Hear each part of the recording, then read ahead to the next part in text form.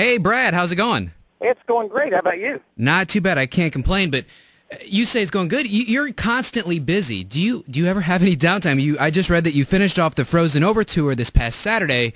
The H2O2 tour kicks off May 28th. When do you have any downtime? You know what? I have a little more than you might think, but it doesn't look like it on paper. I really do actually have more downtime than you think. I mean, when I'm not on stage, I'm probably at home, and but I can understand why it looks like I'm a workaholic based on press releases and stuff. You always take time for the family, and everybody knows that, but you also put so much into everything else. I mean, getting the CMA Entertainer of the Year, it just goes to show how much you do put into everything. Well, yeah, I mean, I think that when your name's on stuff, you know, like a marquee out front of a building, or even better, an album, you got to be involved with it because the reviewer's not gonna blame your producer. Yeah, you know what I mean? That's the easy way out. Yeah, it is. If the new Brad Paisley album isn't any good, they're not going to say Frank Rogers really blew it this time. Yeah, they're going to say that I did, and so it's really important that you're involved and that you're happy with stuff before you turn it in, and that's why I get so involved in all this, and it's fun too. I mean, it's not like my job is. I'm not a dentist. I'm not one of these people that does something that might be tedious and not fun. At its worst, this is still a really fun thing to do for a living.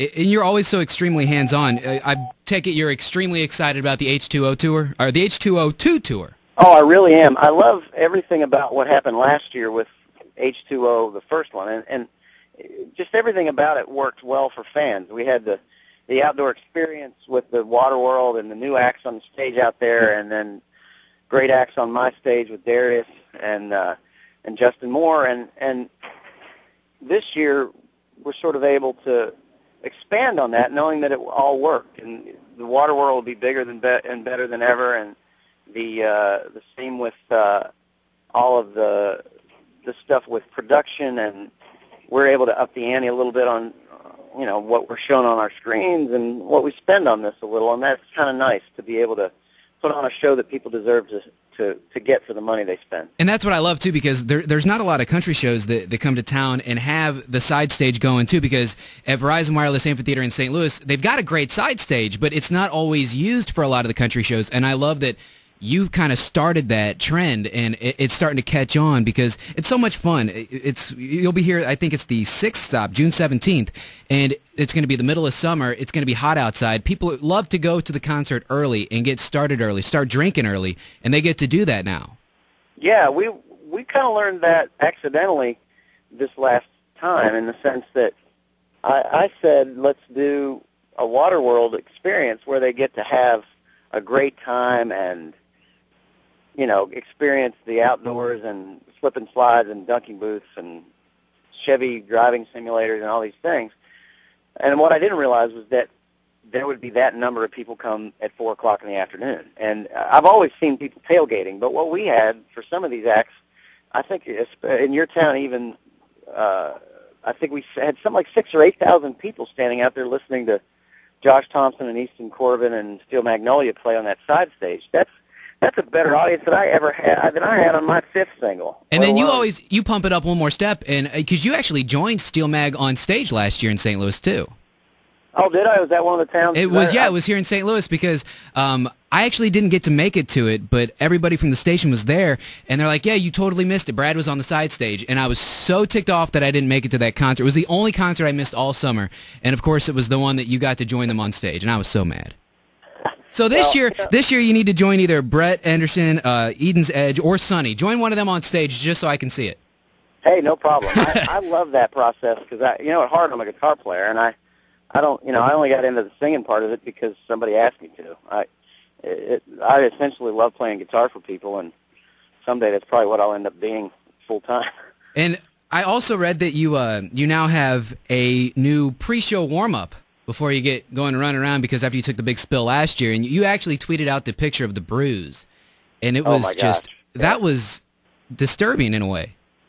It's really something. I mean, I ended up with a back problem from that, and it may not have been entirely from that, but I ended up with a a ruptured disc, which was not fun, and then now my pre-show ritual essentially consists of hardcore stretching before going out to make sure that I don't re-injure my back. And but that's a small price to pay, and it's probably something I should have been doing all along. This would have never happened. Because you used to jog before the show, don't you? I mean, you did that before.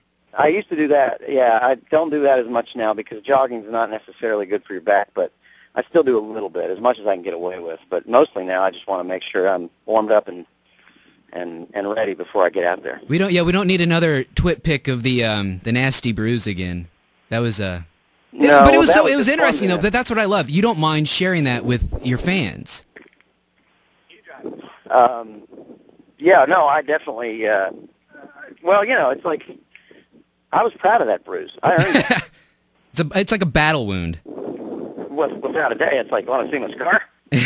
I love it. And then also, everybody knows that you're known for your pranks. And with Brad and Blake and Jared being on your tour, you got to have something big in store for those two. Well, yeah, I don't know that I know what it is yet, but you'll see the fallout from whatever we do to Blake. First of all, it'll make Twitter for sure because between him and I, but it'll probably be something that's talked about on CNN if we have our way. I think that and if I just might add my 2 cents, I say make it on the 6th stop of your tour, which happens to be St. Louis.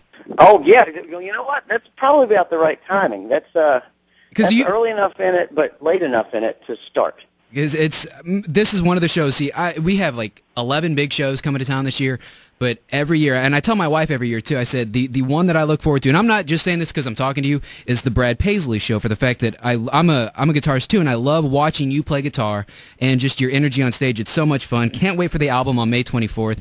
I mean, it's just perfect timing all around. It's going to be a great time. I agree. I really can't. I can't wait to get that out there, and I can't wait to get to your town. And we're gonna really, I think, up the ante this time from what we did last year. It's really it's a lot of fun for me at this point to be able to expand.